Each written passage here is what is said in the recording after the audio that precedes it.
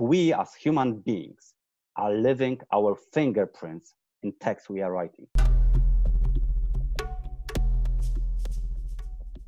Even a short text as titles, you can discover something about our background, gender, mother tongue, etc., etc. And it could be used practically to many different problems, like fake news or propaganda, or discovering internet trolls, for example. The other area which I think are promising is a forensic area, and because it could detect the authorship, for example, who was the author, and use it, and also plagiarism, okay? Because you can detect that a given sequence of words or given sequence of sentences are coming from the different style, okay? Just pure gender attribution for books.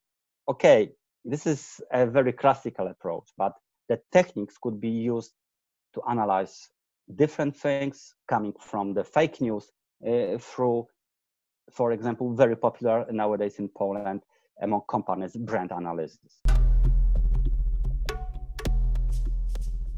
I think the biggest problem is the lack of conferences. Okay, we have online conferences, but the conference is not just a presentation of your work, meeting after.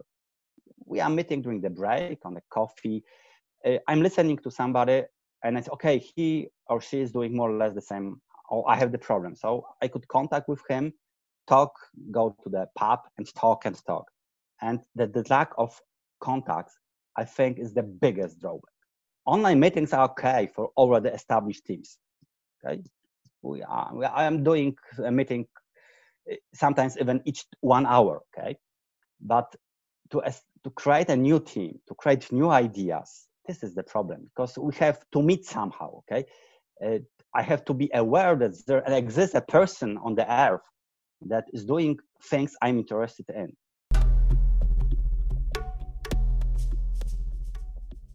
I could say what is important, not distinguished, okay, important from my point of view, and what I really like in our CLARIN-PL.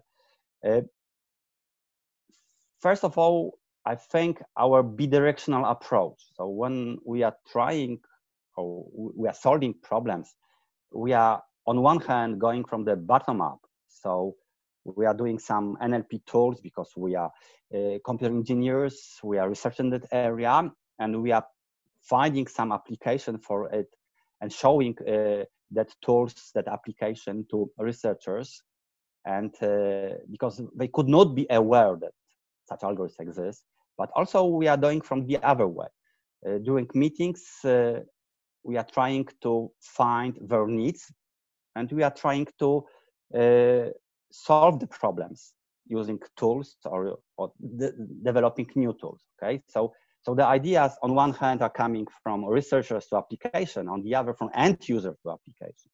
And because of that bidirectional approach, on one hand, it could be useful because we are solving real problems, but also the tools could be useful in the future because we are using the newest algorithms and showing people that such tools exist. Because scientists, even if they are aware of CLARIN, if they are aware of our tools, they have to understand how, when to use them, what are drawbacks and advantages. So they need a knowledge. I think a very important aspect in our case is that we are not only working with university guys, with scientists, but also we have a lot of projects with companies. So it's important for our team because it allows us to make larger group of people because it gives us money.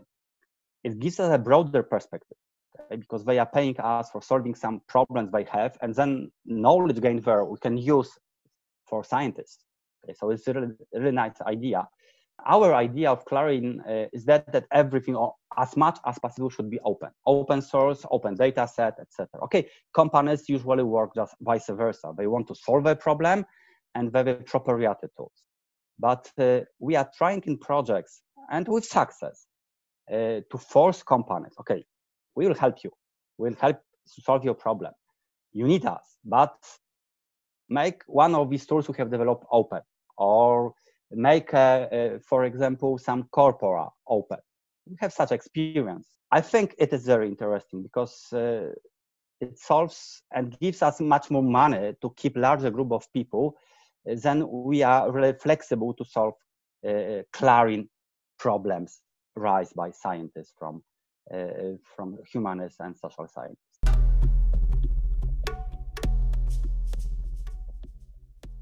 Humanists in general are not aware about NLP and how it could help them. I have a dream connected with CLARIN that sometime in the future, whenever scientists will work with text, they will use tools developed by us, and the tools will be easy for them to be used. So I hope that people will be not afraid, maybe afraid is not a good word, will be aware that such tools exist on the market and that they could be useful for them. Okay, and other sub-dreams, there will be a lot of open source corpora with well-marked data from different problems, a lot of tools, and the knowledge about NLP.